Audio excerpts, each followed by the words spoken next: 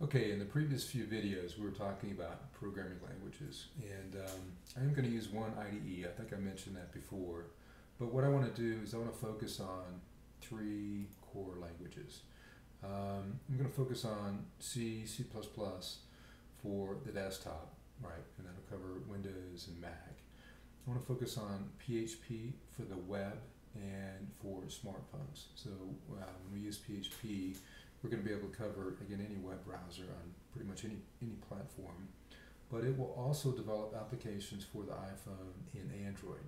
So that gives us the benefit of using one language to cover multiple platforms. And if you haven't programmed before, then we're going to have an introductory to programming, and we're going to use basically Pascal. It's a teaching language. People use it.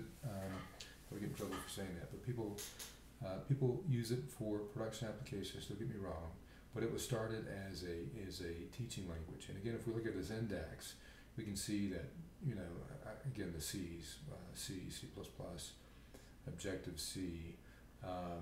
The adoption rate is tremendous, and so kind of numbers speak for themselves. But we will cover this. You will be able to use it.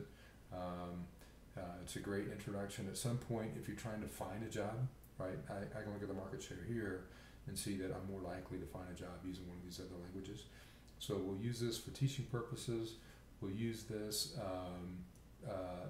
because of the adoption in the industry and because of the portability, and there are libraries that cover pretty much every platform, and so being able to use those libraries, and there's so much open source work that is developed in these languages that it's really just a language to know. And PHP is pretty dominant in the web, and again, this is going to cover all of our platforms. Now, why I said that I'm going to use a specific IDE, I mentioned Rad Studio. It's from Embarcadero.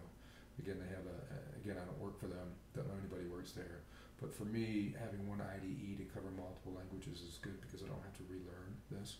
Now, while I'm using that, they do have an introductory version. Don't think that you have to use that. So each one of these languages have their own IDE, and I'll try to cover those as well. So if you want to follow along using free source, then you can do that with all of these languages. If I were to start down here, Pascal, there's a free Pascal, and it covers Linux, Windows, and Mac. And if you want an IDE for that, there's an IDE called Lazarus. And so you can develop GUI applications that will cover Windows, Linux, and Mac. It's currently in development. Different platforms have different levels of functionality, I guess is a good way to put that.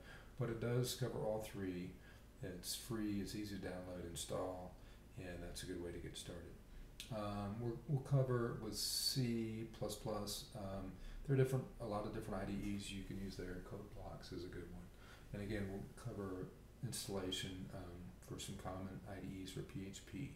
So pick a language. We're going to cover all three of those, and this will give you basically coverage of all the major platforms out there. Again, you can even tie into Twitter and Facebook. So you can use the IDE that I'm using, or you can follow along with your own IDE. What will change with the IDEs is the GUI ability, so the graphics ability. So while the language is typically supported on all major platforms, the IDE that you use could be specific. So I mentioned C++, CodeBlocks. CodeBlocks is great for developing C++ in any application, but the GUI API is just not there. So if you're trying to develop this graphical user interface, at some point you're going to have to pick a flavor, whether that's Visual Studio, whether that's Rad Studio, or whether it's Xcode. You'll have to develop on one of those. Again, Lazarus will cover all three of those, but it has some limited capability on other languages. And then PHP, you'll pretty much be able to pick what you want. So we'll cover the languages. You can pick the IDE or follow along with the one I'm using. But I hope that helps. So next set of videos, we're going to start installing this stuff and getting going. So stay tuned and see you in the next video. Bye-bye.